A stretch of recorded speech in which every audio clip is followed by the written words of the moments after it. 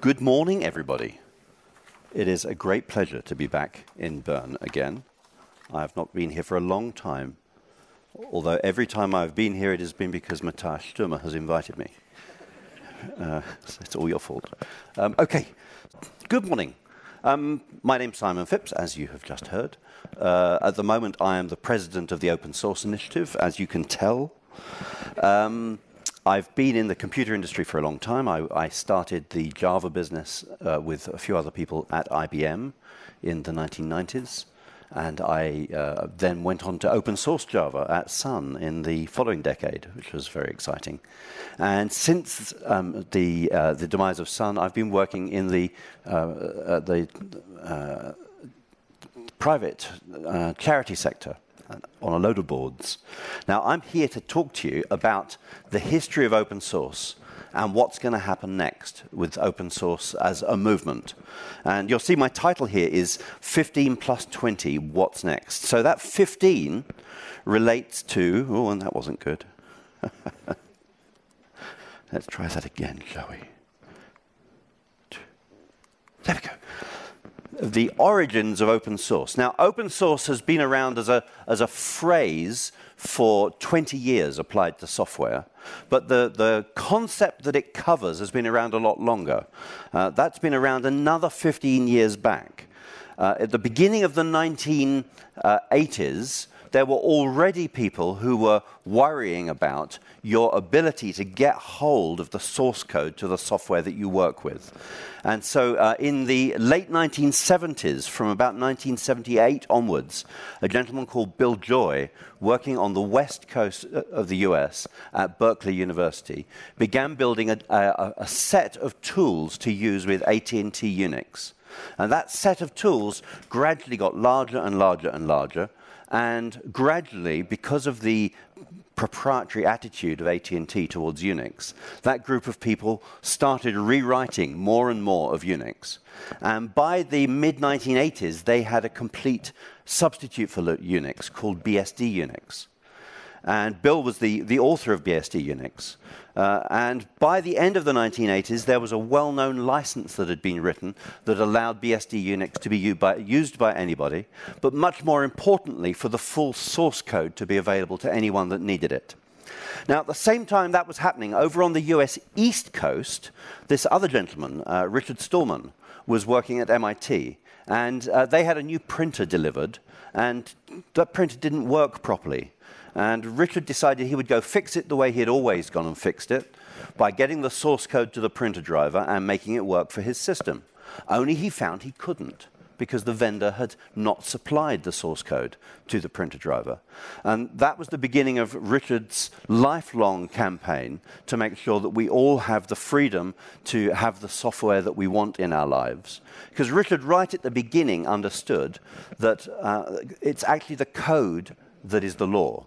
It was another author that coined the phrase, code is law, but Richard really understood that if you're not in control of the computer that's in front of you, then somebody else is in control of the computer that's in front of you, and over time they will be in control of you.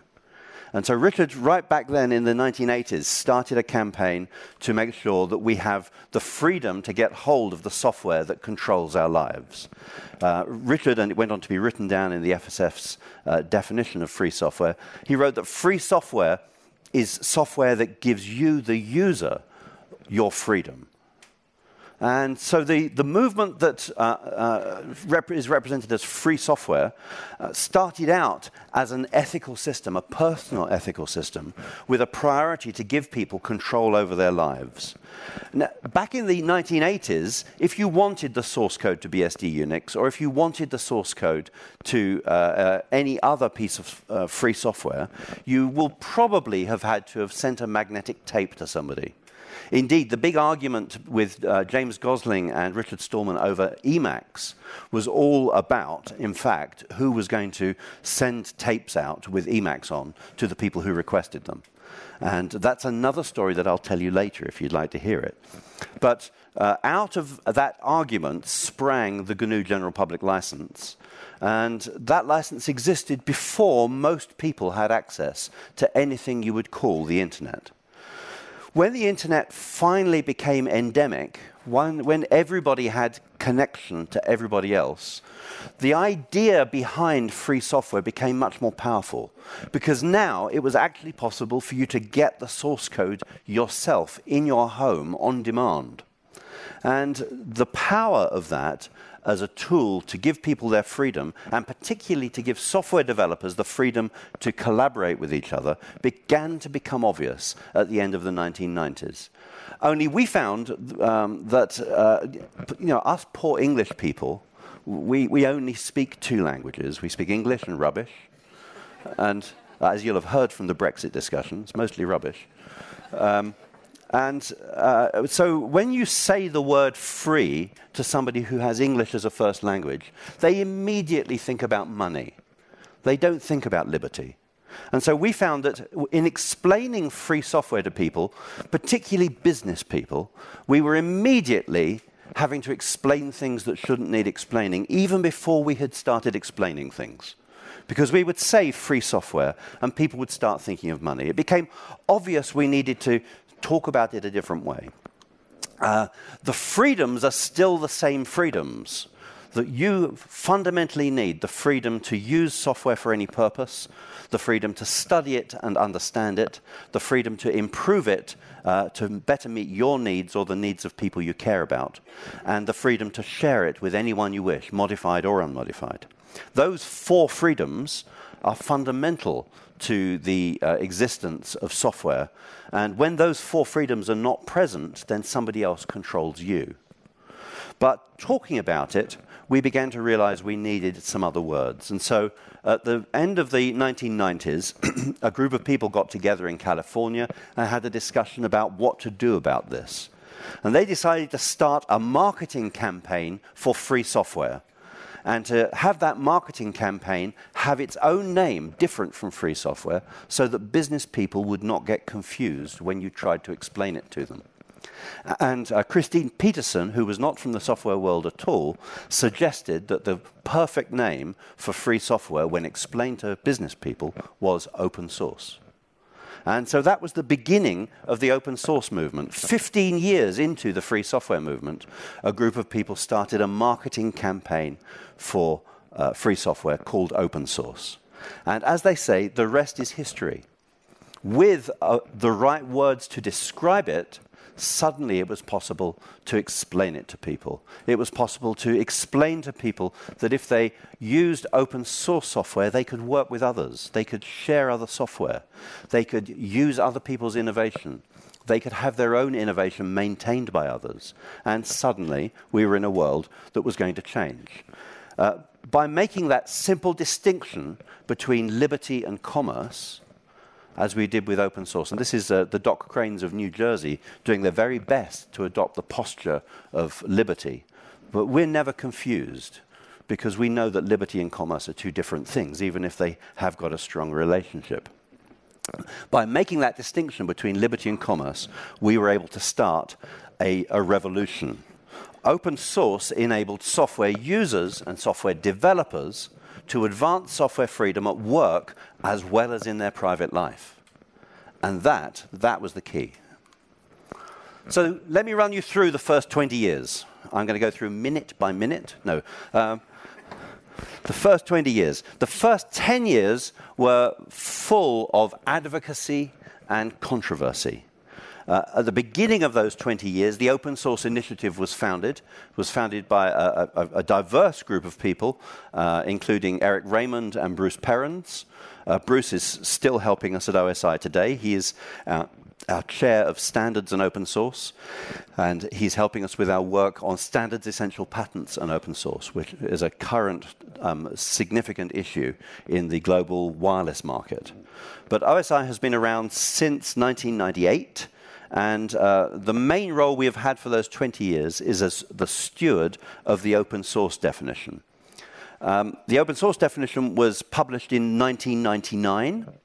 So in 1999, Bruce was asked, can you define open source? And he said, well, actually, it's the same as this document that I've been making, the Debian Free Software Guidelines. And so the open source definition started with the Debian Free Software Guidelines, which is why you'll find they are very similar even today. The first decade was a whirlwind of events. It was obvious that open source was relevant when in 2001 Microsoft decided to try and kill it by calling it cancer, and by, as we discovered, having a documented corporate plan to remove it from the world stage, documented in something called the Halloween documents. We also saw opportunist lawyers jump in, as they tend to, going with an organization called the Santa Cruz Operation, trying to take down IBM's use of Linux. But that all began to fade by the middle of the decade. By the middle of the decade, Sun Microsystems, where I worked at the time, had made Unix open source at last, after all those years, by releasing Open Solaris. And in 2007, I had the privilege of making Java open source and wresting it out of the hands, as we have now discovered, of a future Oracle. So that decade was full of interesting things, but it was characterized by open source going from revolutionary upstart idea to dominant thought in the minds of CIOs all over the world. By 2008, most CIOs understood that open source was a benefit to them. In actual fact, in their departments, their developers found out before them. We used to regularly at Sun go and visit companies and ask the CIO whether they were using open source in their company. And they'd say no. And we'd say, so what's running your website? And they say, oh, something called Apache. And we'd say, and do you have any other open source then? And we would discover that the whole substrate of their company was open source. And they had never realized it. And so by 2008, they were beginning to wake up to that reality. So why did open source work? Why was it that it worked? There were, I think, 3 reasons that were true then and are true now. Open source relies on not my choice as president of OSI about what open source means, but by what you mean by open source crystallized through OSI. Secondly, open source is about a multilateral agreement to collaborate. And thirdly, open source is about safe spaces where we're protected from each other's business models. So let's talk about those. Crystallization of consensus. Now, the way that a new open source license is approved as an open source license is not that I go and sit in my throne in the OSI throne room and put on my coronet of power and rule on whether the license is open source, as many companies wish that was the way it was, because I'm a consultant, you can pay me, I'm very happy to do things for you. But that isn't the way that it works. The way that it works is that you as a company bring your license to OSI's public mailing list called License Review, and then everyone in the world can comment freely on what you have just done. Imagine a parliamentary debate that was run on Reddit. And that's very much like what the process is. It's a little bit more polite, but not a lot. MongoDB is at the moment going through that process. They wrote a very challenging new license called the server-side public license, which they have sent into license review for review now. And we're just beginning to see the really serious comments coming in on the mailing list. And they're coming in from lawyers all over the world. They're coming in from developers all over the world. And what's going to happen is that conversation is going to warm up. I guarantee you it's going to become a much hotter conversation very soon. And there will be a discussion between the participants. And if they're smart, MongoDB, they're my clients, so I've told them they should be smart, MongoDB will take all of that feedback and they will produce another version of the license and present that to the mailing list.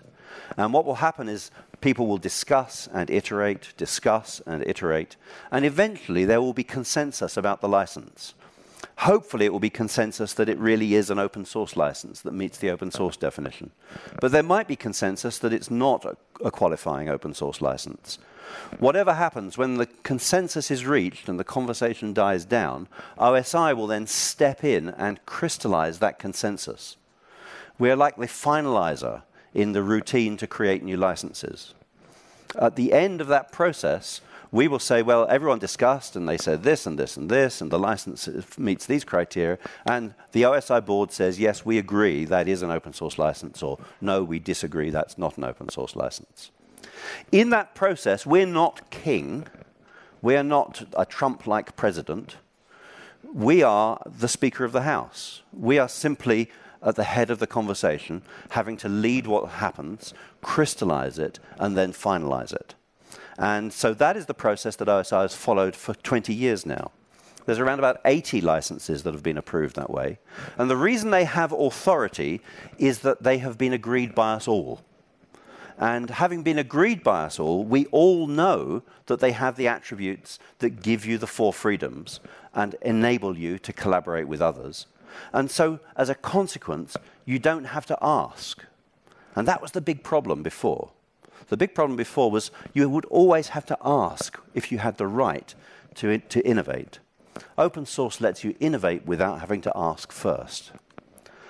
Secondly, it's a bilateral agreement. Sorry, a multilateral agreement. That's me making a mess. If you ask a lawyer what a license is a bilateral agreement between 2 parties that sets the terms of the relationship between the 2 parties over some form of property. And that bilateral characteristic is very important for most licensing situations. If you're given a license to use a piece of land, or if you're given a license to perform a piece of music, there is a very definite bilateral relationship between the 2 parties. But in the world of open source, it's not like that. Open source is a multilateral agreement. It is all of the parties in a community coming together and saying, in order to be a community, we need these rights. And so we therefore assert that when this software is licensed, everybody who receives it receives these rights. And those rights are the right to use, study, modify, and share the software. And because a license is the multilateral consensus of a community, that gives everybody the same rights. An open source community is a level playing field. It is a place where everybody should have the same rights. That's why behaviors by vendors who decide to retain special rights for themselves are considered to be distasteful at best by the open source community. Because in an open source community, we have a multilateral consensus that we all have the same rights. That's what an open source license is. It's a multilateral consensus of the permissions and norms of a community. And then creating safe spaces. And that again has got 3 bullets, which I'll dive straight into for you. First of all, open source involves a lot of different people coming together. And each of those people, when they come together, brings with them their intrinsic motivation. Their intrinsic motivation in many cases is that they are employed by a business that wants to make money from the software. And there will be some business model associated with that engagement. And in order to make money in business, you need a control point. You need something that is scarce. You know, there is only one business model. That is, I share with you what is abundant to me in return for what is abundant to you. So if I have abundant book writing skills and I write abundant books, I can sell you my book and you can give me your abundant money in exchange. Business models depend on a scarcity gradient that is satisfied by the conduct of the business. And so you need control points. And so there are lots of control points around. Whoops, let's go back. There are copyrights, there are trademarks, there are patents. Those are the 3 main ones that get involved in software. And it's very important, if you're going to have an equal community on a level playing field, that no one owns a control point that they can use to gain leverage over the other participants in the community. And so open source licenses mitigate the ownership of those control points. They give you a free license to the copyright. They exclude the trademarks from the scope of the work. They, in most cases, give you a license to any necessary patents. And that means that when you come into the community, you know that there are no control points that are going to take away your freedom to make money, which is what motivated you to join in the first place. I hear a lot of discussion about open source business models. Open source business models, they were what everyone talked about at the beginning of the decade in the 2000s. And I have to tell you, there is no such thing as an open source business model, because open source businesses are the things that have business models. Open source communities don't. Open source communities have code and collaboration, and the participants in the communities have business models. And if we're going to be able to collaborate with each other, you need to be protected from my business model. We need to make sure that when we are collaborating together, you're never sitting there just waiting for me to ask you for money, because you'll hold back on your contributions if that's what is the case. And so when we're considering licenses at OSI, we don't make exceptions to support people's business models, because ultimately, your business model is your problem. If you need your business model implemented in the license to make it viable, then I'm sorry, you have the wrong business model. And we will not be approving a license that supports you. We're here to remove obstacles. We're here to help people go places that they wouldn't otherwise be able to go. And the open source won in the first decade because, well, we tried reuse. I did reuse at IBM in 1990. No one wants to reuse other people's software, trust me. But reuse is better than re-implementing code. But it turns out that collaborative development is better than reuse. And it turns out that both are chilled when you have to ask permission, either to use the code or to contribute your improvement back. And software freedom solves that problem. Software freedom creates a world in which reuse is not only possible, but preferable. And OSI made that software freedom world possible by standardizing licenses. And that, as a consequence, is the reason why by 2008, open source was already a dominant thought. Which leads us to the second decade. Don't worry, this is faster. So what happened in the second decade? Well, there was a whirlwind of adoption and activity. I gave you the first 10 years in summary. By 2015, Microsoft had decided not to kill open source because, well, actually, open source had kind of killed them. And they decided they would start a new business. Let me try and explain what's happening at Microsoft to you. What's happening at Microsoft is Microsoft has discovered the world has changed. And they've discovered that Windows and Office have a limited life. People will not be using them in 7 years' time. And they've decided to start a new business. It's called Azure. And that new business is a platform as a service business that they're going to be using to monetize historic assets and also to serve developers in a future world. And they're funding that startup with the legacy revenue from Windows and Office. And I have a lot of trust in their new business. It is staffed by people who believe in software freedom. It is engaged in a platform that has it's both constructed from free software, and it is also a platform which fundamentally depends on the cooperation of developers who believe in free software. So I believe that they're heading in the right direction. I worry about their legacy businesses, because their legacy businesses do not have the message and may well engage in counterproductive behaviors. But generally, I believe them when they say Microsoft loves Linux, as long as by Microsoft you mean Azure. But today, 2017, open source is at the heart of pretty much everything that's new. And so we have discovered that the landscape is changing around software. We've discovered that the old rules no longer apply. And the new rules are rules that say that intellectual property is something you leverage to buy collaboration. It is not something you leverage to sell licenses. It's something you leverage to buy collaboration. We've discovered that open source has a set of real values that are important. It lets you innovate without needing to ask first. It lets you start where others have reached rather than having to re-implement.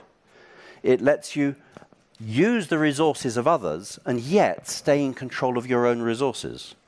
It lets you share in the upkeep of innovation that you create. So when you innovate, if you put that innovation into an open source community, other people will maintain it for you. Now that's actually really big. When I was working for Unisys in the 1980s, I wrote some COBOL code for a bank. And I spent the next decade fearing that that bank was going to ask me to come back and maintain my COBOL code.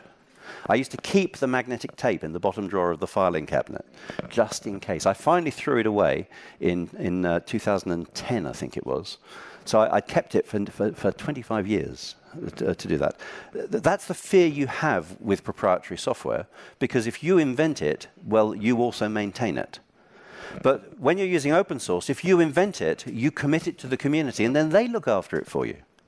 It's like having servants to look after your cat. It's wonderful. Somebody else clears out the kitty litter while you stroke it. When you're using open source, if you share into the community, others look after your innovation. You get to influence global ecosystems. Now, it's pretty common for people in Bern to be aware that you are influencing global events. But this is another way you can do it. You can work with software and influence the global market. And you can be protected from the other people who are doing the same thing, which is even better. Now, all of those things depend on software freedom. You don't get any of those things without the freedom to use software for any purpose, the freedom to study it, the freedom to improve it, and the freedom to share it. And so open source is an ethical system. It's just open source is an ethical system explained in terms of its pragmatic benefits. And we're the same movement as the free software movement, just explained differently. New technologies today are only possible because of open source. My point of proof? Cloud. How could you do cloud without open source? You would be constantly having to check you had a license. You would be sitting there with not letting the computer scale up to meet demand, because you'd need to check that you have enough licenses of that Oracle proprietary software to be able to spawn a new instance. Your life would be a circle of licensing hell, constantly being audited by rent-seeking software corporations, trying to make sure that you have paid your money in order to run your cloud. That wouldn't work. And IoT, smart devices. You know what the S in smart stands for? It stands for security risk.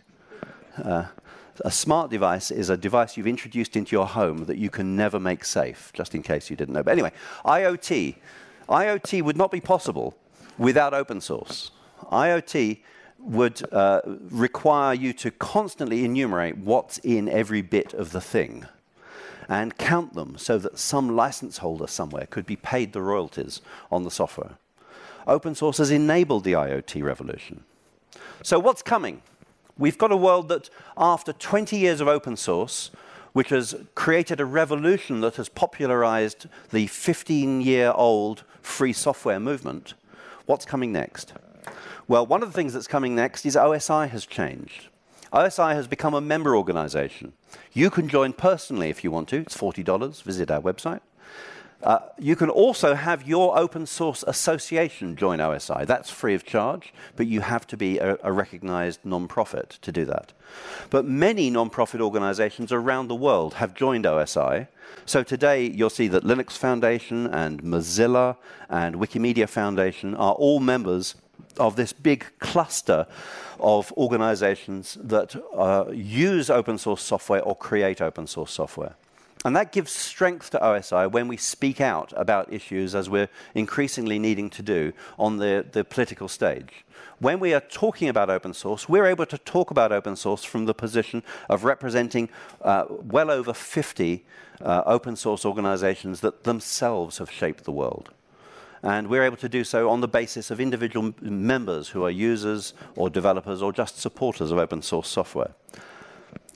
But there are some trends coming, and I'm going to tell you what they are. There are 5 of them. First of all, I'm going to explain to you that the community is king. Whatever it is that you're doing, the error that you're making, if you're making an error, is that you've not taken the community into account. Secondly, I'm going to suggest to you that single project open source companies are not viable in the future. They're going to go away. Thirdly, we're going to talk briefly about licensing. We're going to talk about software freedom some more and about new roles for OSI. And in the middle of all that, with luck, I'll give you a demo. So, community styles. If you remember the first decade of open source, you'll remember there was a strong dominant meme, which was, is this year going to be the year of Linux on the desktop? Every year we have asked that question, but in the second decade of open source, people kind of tired of asking if it's the year of Linux on the desktop, and they started building solutions using open source parts. So the second decade was really the decade of assembling open source components into working solutions. But in the third decade, well, the cloud is the desktop, and the network is the computer, which I can now say because Sun doesn't own it as a trademark. The cloud is the desktop, and the network is the computer. Well, actually, you know, the year of the Linux desktop is already here. I don't know if you noticed it coming. Did you notice it coming? Because you see, this is running Linux. And this has got a desktop that is running a whole load of apps that are running on top of Linux. We've had a Linux desktop for a long time.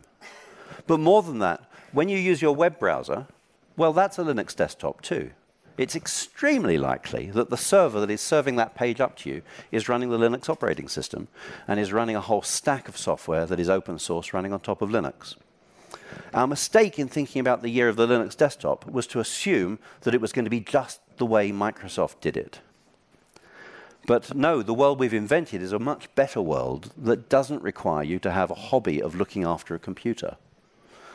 I've got enough hobbies. I don't need to, you know, update my antivirus, wipe its bottom, and whatever it is. I'm able to just use my computer.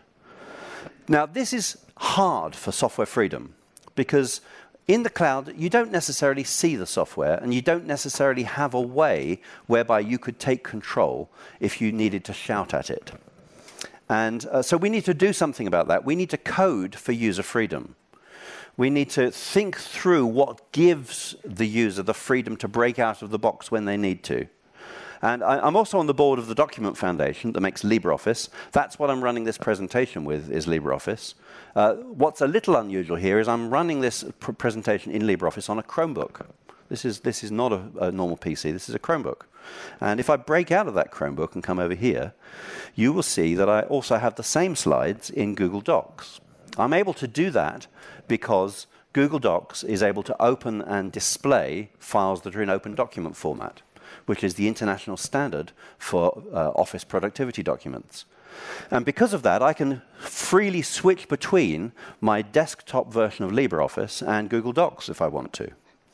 And by implementing open standards, we program for cloud freedom, because there is always a way that you can take your data with you when you decide that your vendor is dominating or domineering. You can simply take your data and go somewhere else. Now, I'm also here to show you this. This is the same slides in LibreOffice Online. LibreOffice Online is something that was largely created by Collabora. They're presenting this afternoon. Michael Meeks is going to be presenting about this, I think. And it's hosted by the Document Foundation. This is a full copy of LibreOffice that is designed to work in just the same way as Office 365 or as Google Docs. And it too uses ODF, and it does it perfectly because it's actually the same program as the desktop LibreOffice.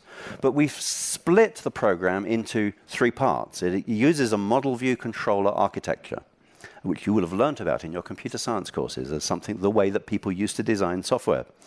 And it turns out to be really good because, well, we have got the model, and the model works fine on every platform. It works on Android, it works on iOS, it works on Linux, it works on the desktop, it works in the cloud. And we've separated that out and built a different model and view, and we've built an HTML5 view that you can use here. And so we've architected the software so that it delivers freedom in the cloud. By creating software which is modular, we allow people to build new commercial proprietary software that uses our engine and thus allows them to work in our community while still working in a cloud world. And we also have this, which runs in a container, which if you had a hosting provider that was running this for you in a container and you didn't like them, you could just pick up the container and go somewhere else. So I encourage you to code for cloud freedom. Coding for cloud freedom means creating applications that use open standards so they can work in an interoperable or distributed way. Interoperable has been the key phrase for a long time, but actually I suggest we focus more on the word distributed, because distributed solutions are what works in the cloud. You don't want to consciously take the act of exporting your data and importing it somewhere else. You simply want to go to a new place and carry on using your data. And for that to work, the applications need to be interoperable. They need to be distributed, not just interoperable. And we suggest that you also build your solutions in this modular way so that you can build cloud versions. Preferably do both. Build solutions that are both distributed and decentralized, and also are solutions that can be built in a modular way for different platforms. Second thing, single project companies. If you remember the beginning of the open source revolution, the only thing people could talk about was open source business models. It was like the Bitcoin of its day, the only thing people could talk about, even though it was actually based on a fiction, because open source doesn't have business models. And well, Bitcoin, well, anyway. In the second decade, people kind of tired of that, and they started focusing on making companies that controlled a single project and controlled the release of the project. And they made their control of the release of the project what was the scarce differentiating resource that they were able to sell. In the third decade, I think companies are going to differentiate by managing complexity. What I mean by that is people are going to build complex parts into simple parts into complex systems. They're going to build computer systems that do things that are unique and beautiful, like this cascade of butterflies here in California, that are made by putting together pre-existing parts rather than by trying to build it from the beginning. That is a skill that you need to bring into your culture, because cultures of contribution are what let you build tomorrow's businesses. Yesterday's businesses were created by trying to get the smartest person and employ them. But today's businesses are created by getting smart people who know how to work with others. And so you should be creating cultures of contribution. You should be leveraging your intellectual property to create cultures of contribution, not to create rent-seeking worlds of licensing. You should be using the results of your work to build up communities, putting your innovation in those other communities so that other people look after your innovation so you can innovate more. And you should always remember that your contribution seeds the unexpected. Open source has always been about, people use the term the freedom to fork, but that's actually a very important freedom. That's the freedom for an unexpected other person that you've never met to do a thing that is better than you could imagine, or is even a thing that you couldn't imagine. And open source licensing creates the freedom for unknown others in the future to benefit from the code and improve the world. And so as you're creating a culture of contribution, remember not to keep your stuff to yourself, and don't believe that your project is the thing that matters. You could be right. Your project could be the thing that matters. We see lots of people trying to write licenses that prevent people from breaking the code apart and using parts of it elsewhere. But I want to come into your code and take that really clever sort routine that you've built and use it in my unrelated project. And open source licensing enables that. We're going to see license consolidation. First decade, everyone wanted a license of their own. In the second decade, we discovered that, that licenses required compliance with reciprocal terms. In the third decade, I think there's going to be some other issues. The most important issue is going to be attribution. Because you're going to be assembling many small parts, you need to pay attention to the attribution requirements of the licenses. The MIT and BSD licenses require you to credit all the previous authors. And if you don't know who they are, you can't do that. And so you need to make sure that you accumulate all of that rubbish and make something beautiful and useful with it. And you need to automate that. Make sure that you build it into the workflow for your developers. Make the build fail if the license is wrong. Anything you put in the workflow will get done. Anything that you make a separate compliance requirement outside the workflow will fail. So put it in the workflow. Put it into Jenkins. And we're going to rediscover software freedom. Software freedom is the key to what we've been doing with open source. But we have some new problems. We have the problem of coins and cloud and containers, and they bring new issues that require solutions with a moral basis. So return to software freedom to find that. Don't try and create solutions that only solve your problems. Try and create solutions that have an ethical basis that solves everyone's problems. And I hope we're going to see OSI persist and continue. It's actually quite important that you support things like OSI. There's other things you could support. There's Free Software Foundation Europe. There's Software Freedom Conservancy. There are other charities. There's a difference between things like the Linux Foundation and things like OSI. Linux Foundation is a consortium. It is a consortium of the commercial entities that rely on Linux. But OSI is a public charity. We are free, and in fact, we have a duty to speak up when open source has a problem. And so we need you to support us as well as OpenStack Foundation or as well as Linux Foundation or whatever consortium it is that is crucial to your business. So that's the third decade lifestyle for you. Code for cloud freedom. Create cultures of contribution. Accumulate and automate to guarantee compliance. Cherish software freedom and apply it newly to your newly found problems. And cultivate both charities and consortia. There's a lot of C's in that. Open source is at the heart of the modern software industry, and software freedom is the essential core of what makes projects succeed today. Open source is the same thing as free software. There is no difference between the two. There is only a difference between the two in the minds of people who want to create some division for some external reason. And the third decade of open source needs you to engage. Now, I'm getting on a bit. You know, there's a good chance that sometime in the next 30 years I might retire or die or both. And I know where all the bodies are buried in all these stories. I know why we did these things. I know why Sun picked the GPL for Java. I know who didn't want that to happen. Wouldn't you like to know those things? Well, mentor an old person. We often hear about old people mentoring the young. But you young people, mentor an old person. Help them to get comfortable and familiar with the modern world while you find out all the stories about why open source was made the way that it was. And then make sure you don't copy any of our mistakes. Copy our solutions instead, please. So with that, I'll wish you a very happy birthday to open source. I'll be doing that hopefully over a glass of champagne at the end of the day. And I'd like to thank you very much for listening.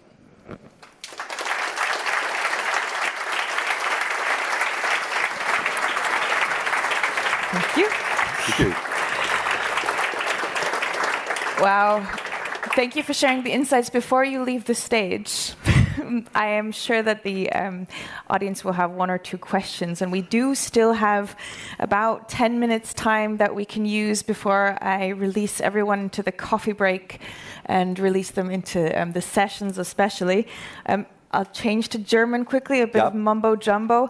Also, falls Sie das jetzt nicht ganz alles verstanden haben, wir haben sonst auch in unserer Broschüre ein Vorab-Interview mit Simon Phipps gemacht in den letzten paar Wochen, wo wir sehr ausführlich auch diese ganzen Basics mit ihm besprechen und ein bisschen die Entwicklung der Zukunft von Open Source. Das ist in der Kurzversion, in der Broschüre, in der Langversion auch online. Da hat es noch ein paar mehr Fragen und Antworten. Also falls Sie jetzt hier etwas nicht verstanden haben oder etwas zu britisch-englisch war für Sie, dann können Sie das da nachlesen. So, all right, back to English. Yes, or British English. Or British English.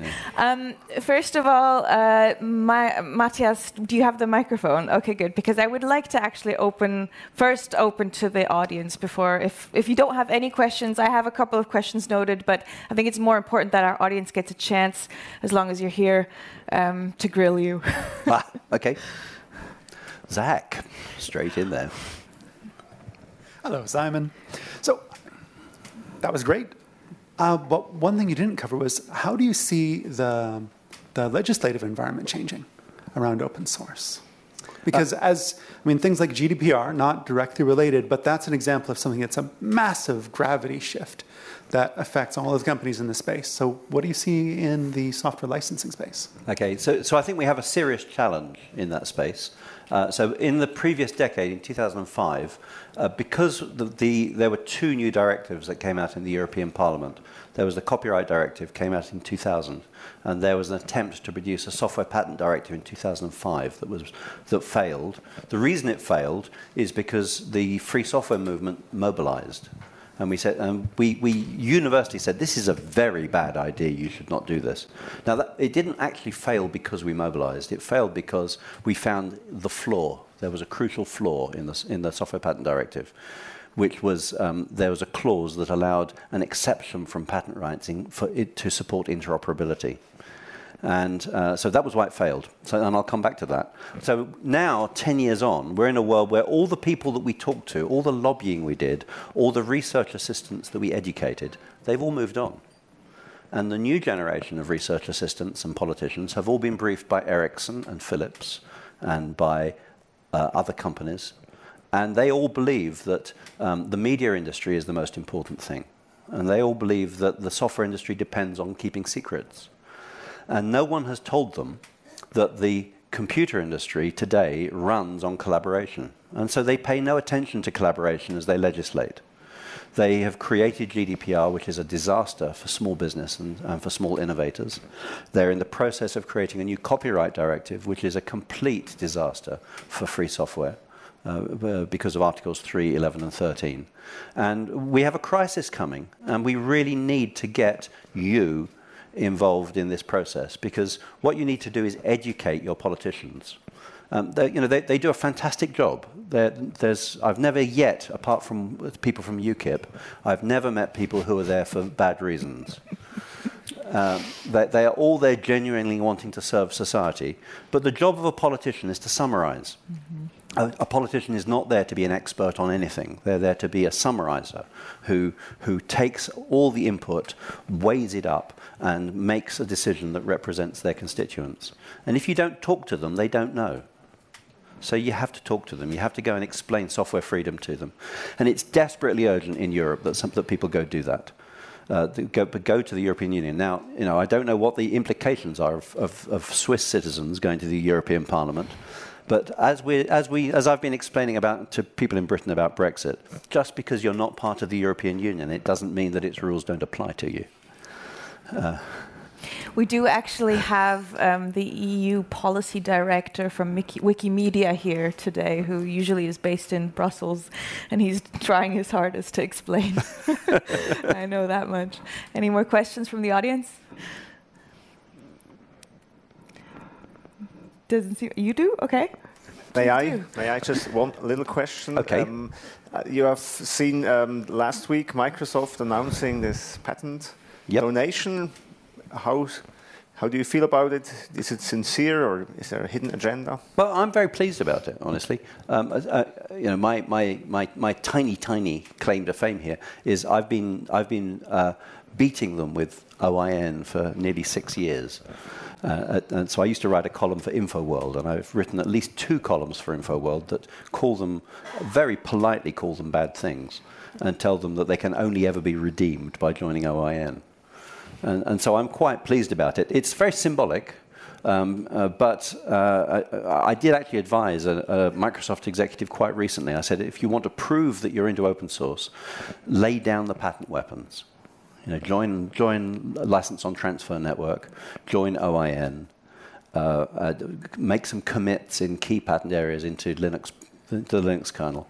And the License on Transfer Network is an anti-troll commitment. So what it says is that if you ever transfer your patents to another company, you automatically grant a license to them to all the members of the network. And it means that you can't take your XFAT patent and transfer it to Intellectual Ventures so that they can pursue people. Because at the point where you take your patent and transfer it to somebody else, everyone gets a license. And so anyone who's signed up to License on Transfer Network can't do third-party proxy patent attacks because their patents lose their power if they ever leave the owner. So those two together, License on Transfer Network is a powerful anti-troll tool, and then Open Invention Network creates a mutual annihilation relationship between all the members of OIN, which are now about 2,000 companies, including the very biggest patent holders. So if you've gone into that world and made a truce, you don't want to break the truce. So I think it's a thoroughly good thing. Ultimately, as I said right at the beginning, Microsoft's behavior is the proof of their commitment. And there is a big risk that their legacy businesses will do things that are toxic. So I'm not resting yet, but I am extremely hopeful. They've got the right people. They have people who believe the right things, and they're taking the right actions. And their business model is one that makes it in their business interests to behave well. So I'm very hopeful indeed about it. Maybe the last question. So you talked about the culture of contribution, and now you're also talking about Microsoft, big IT companies contributing to this culture of contribution. Do you see any hope for Apple? But, you know, so I said right at the beginning that the free and open source software movement has got two routes. It's got the BSD route in Bill Joy, and it's got the GNU route in Richard Stallman. And Apple is very squarely in Bill Joy's world, where they believe that if I was going to summarize the BSD license, it says, here's my great stuff, do what you like with it, just don't bother me. Okay, and Apple is in that world. And it's deep in their culture. It was deep in Sun's culture as well. Sun was a BSD company and really didn't want other people to mess with it. And Apple doesn't want people to mess with it. I think there is hope for them, because I think that they will inevitably move towards businesses that live in this cloud desktop world. I think they are the ones who are going to be profoundly challenged by the cloud desktop. Because, you know, I predict that by the end of the decade, everybody is going to be doing almost everything on a canvas which is populated from somewhere else. And Apple is not ready to differentiate in that world, and they're going to have to reinvent themselves. And when that happens, they already use open source software everywhere. You know, the whole of Mac OS, right up to the point where the user interface starts, is all open source software. And they could easily pivot into being a major open source contributor. They just have to choose to do it. And it isn't in their genes, really, honestly, because they grew up from the BSD side of the world, where you do your stuff and I do my stuff and we don't mess with each other. All right. Well, if that was all the questions, then thank you very much for your time, for flying in. I want to give you a little speaker's gift for your tea. Thank you. The Swiss quality thermos. You think I drink tea? How sweet. Thank you. But it's got our nice logo on it. It's a very nice bottle. And it's a birthday present, I guess, for the past 20 years. And absolutely. I hope that you can continue the fight or the engagement for the next 20 years, and we'll open the bottle of champagne afterwards at 5. At 5, yes. Yeah. Thank you very much. Okay, thank you very much.